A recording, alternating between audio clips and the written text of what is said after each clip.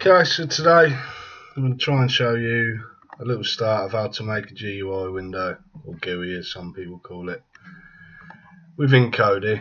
I've started doing a little bit of a write-up on the site, which is codification.co.uk. That's the URL there. If you just want to go on codification.co.uk and search GUI, I'll be adding to this as I go, and I'll stick these videos on, links to the YouTube. So yeah, that's it there. So basically all I've done, I've come across, I think it was this thread,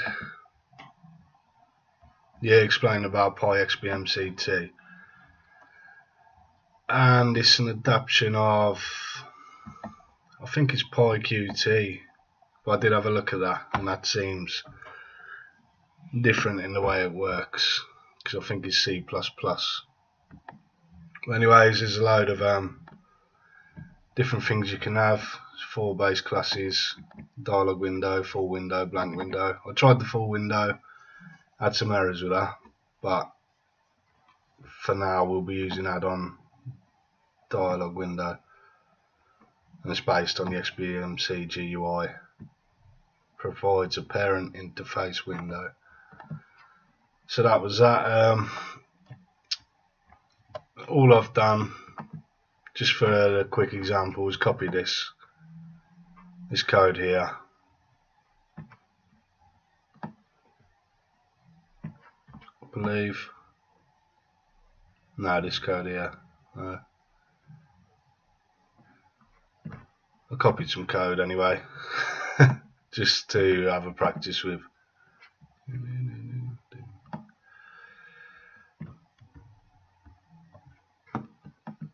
Apparently it's in this one.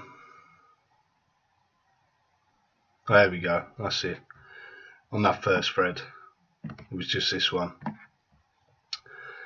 So I'm assuming you've got a rough idea how to set up an add-on, basically. If not, there's the Kodi wiki page, which gives you an idea about the structure and how to lay it all out and what you'll need for it to run. So you'll need addon.py, addon.xml. You can have a changelog.txt, up to you. You want your fan art and your icon for the images. License.txt you don't have to have, but it's there if you want to put it in. And then a folder called resources, which you have to have the settings.xml in, and you don't have to have the rest. I've put a language one in just to put that it's English. So here's the one I've set up. Got media in it. I just added a media one just for them, but you can edit this and change this once it's installed. To initially get it installed, like I say, it's just got that code copied in there, and I've put xbmc.plugin, xbmc-plugin.ender directory. So obviously you got to import xbmc plugin. So that's your default setup. Save that, close it.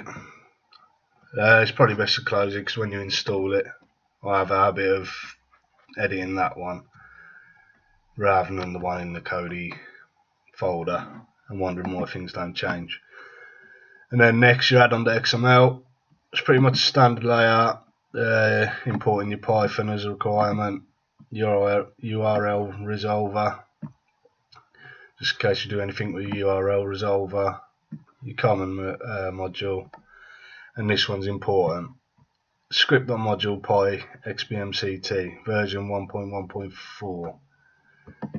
So make sure you import that as a requirement to the add-on. You can take the module itself, stick it as a folder, and then import it that way, but I've just put it as a requirement, so it will just automatically import it when you install it. So then we'll go to zip it up. As we're putting our resources, don't forget your settings.xml. I'm putting in it.py, we don't need that.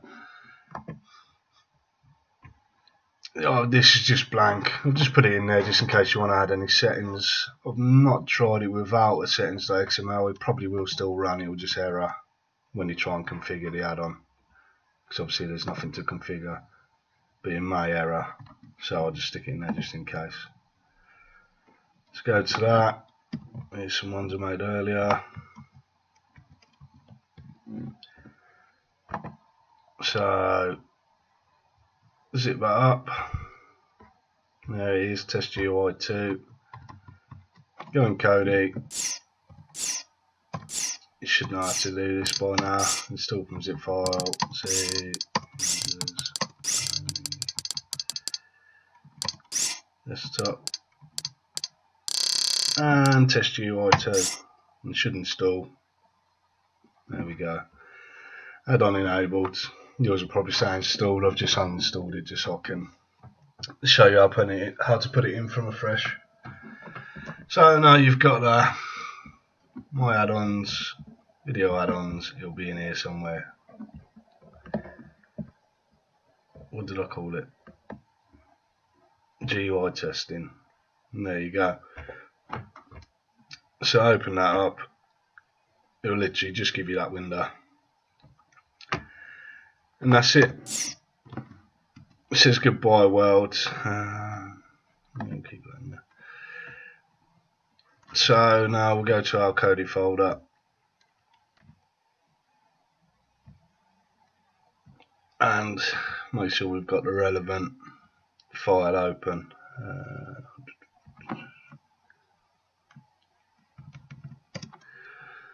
So it's our default.py we want to work on. The rest you can just leave for now.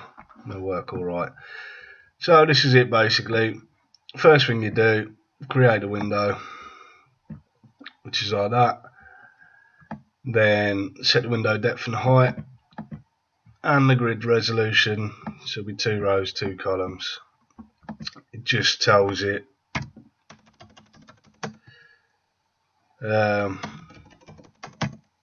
columns up, or it's like this.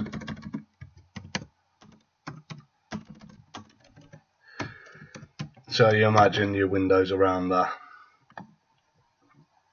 and then that'll give it reference points where you can put anything on it.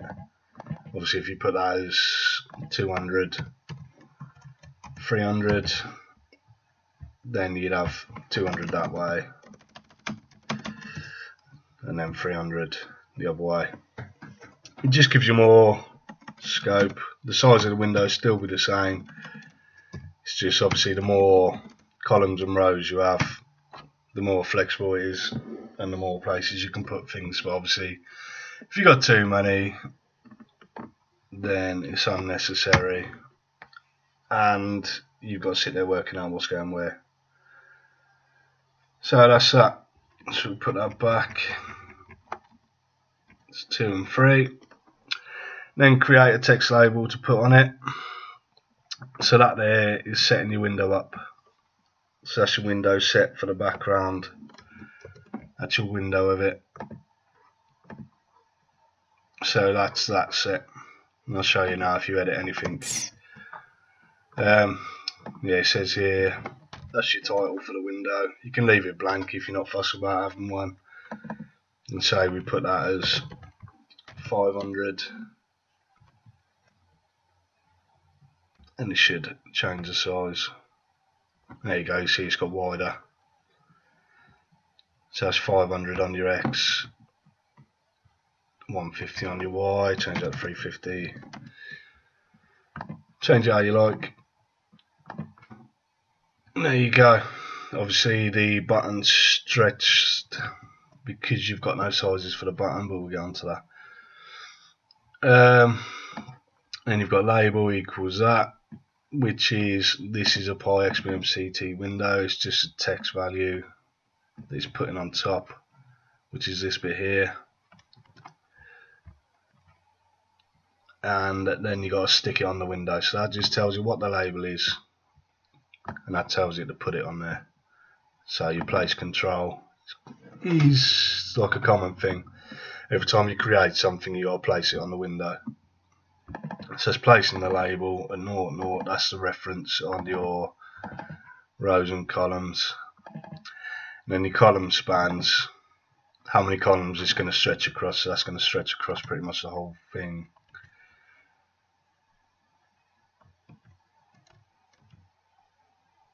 So if you put that as 5,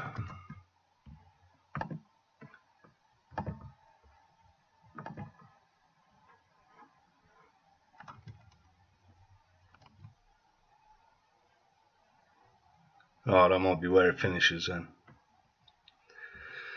But anyway, so I'm not 100% familiar with this. I've only had a little play. I just thought I'd do some videos as I go, and we can all learn together. Okay, and next you're creating your button. Create a button, which is your close button on there. That's giving it a label, telling it what it is. Placing your button 1, 1, and then setting the focus on it. So when you open it,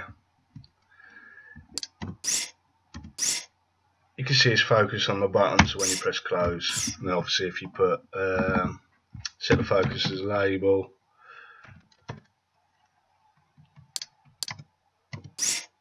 it won't be highlighted. So you'll basically be focusing on this, but because it's got no focus texture, then it just doesn't highlight or anything. It just tells you where to start, so if you're going to put your keys in, and where to go from there. And then connect the button to a function. So window.connect, that's another common thing. So you're connecting that button to window.close, which is the command to close a window. And then window.connect, which connects your back key. I'm still trying to find a big list of all your buttons and what they do in the PYBMXT module.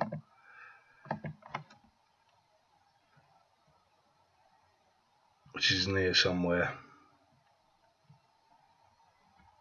There. All you've got is this add-on window. And also you got your align lefts, and then there. So you got nav back. So that's the code you'll use. PYBMXT.nav back, and then this tells you what to do with it. And mouse wheel down, mouse move, mouse left click. Obviously, because things are going more Android based, it's better to try and set it up for keys if you can, so you can navigate with your up and down arrows. But that's pretty much it. That's just a simple little GUI window. And there you go. So that's a start. I'll leave this one here. That's just a basic one. I'll do another one pretty much now, and I'll show you how to just start from scratch, basically. Stick your own background in and put buttons on or whatever you want to do. Okay, I hope you've enjoyed it, and I'll see you soon.